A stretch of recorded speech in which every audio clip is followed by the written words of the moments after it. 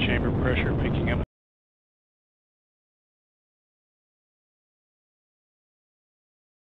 Again, T plus 62 seconds. Now passing Mach 2. Vehicle now 10 miles altitude, downrange distance 8 miles, and a velocity of 1,540 miles per hour. Plus 80 seconds, we've started our supersonic large amplitude ID maneuver PTI. We see the response.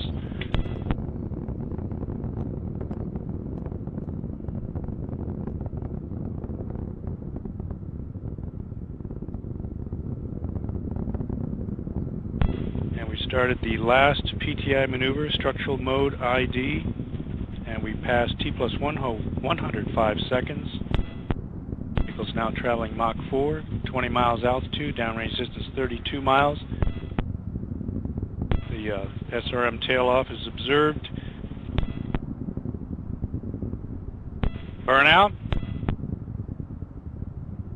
Our APUs have shut down. CRDs have shut down. BDM fire.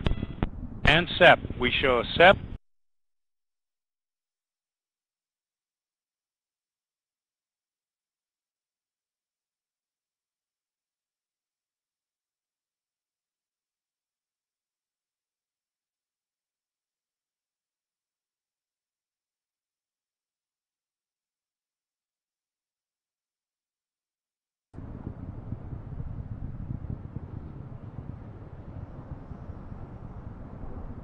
And we'll have a burnout orbit parameter in just a second.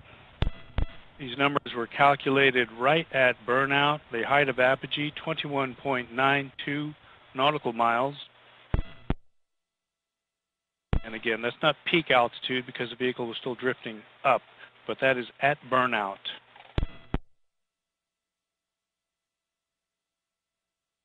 Coming up on T plus 190 seconds. After vehicle separation, we have no guidance telemetry return. We're still looking at a good telemetry signal. And we can confirm the aeroshell separation.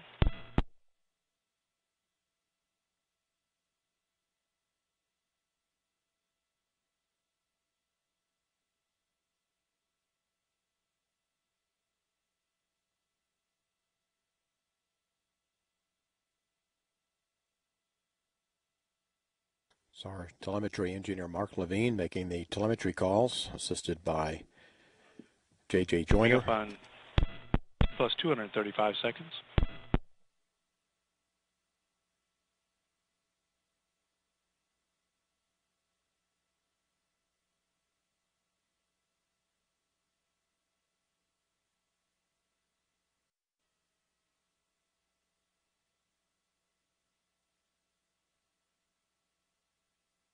Our data quality of telemetry is still very good with the remaining TM channels.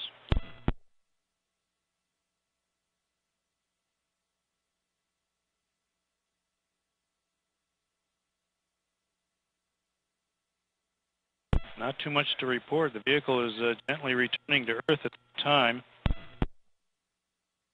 We expect it under the parachute, and we were hoping for a visual confirmation from the downrange resources, but as of yet we have not heard from our downrange resources.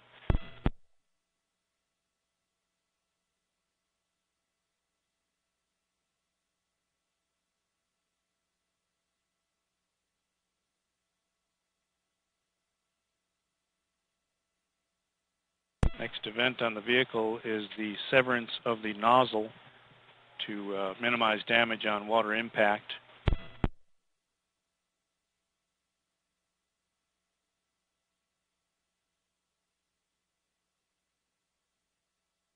Passing T plus 325 seconds.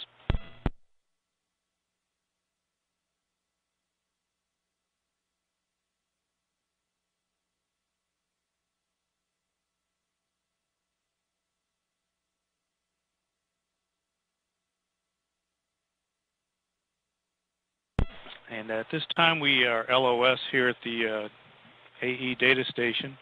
We've had very good signal throughout the entire mission.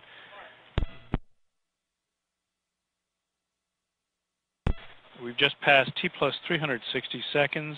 We should be under the main parachute at this time. And unfortunately, our antennas just are not receiving the vehicle anymore.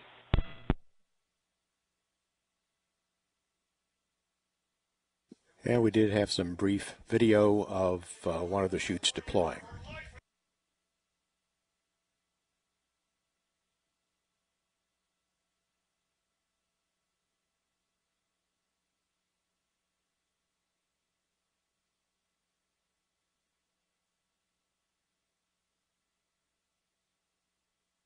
At this point, the vehicle should have landed in the ocean. We're getting a report from our downrange resource. They have confirmed upper stage water impact.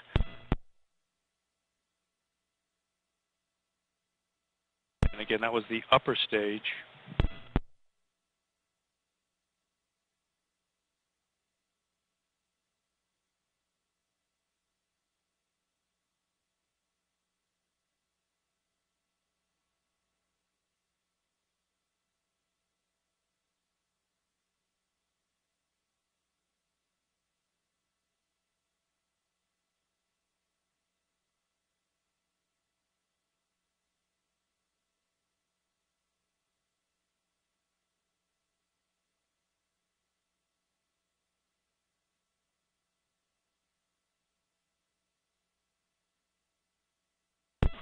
And this is Ares 1X flight commentary.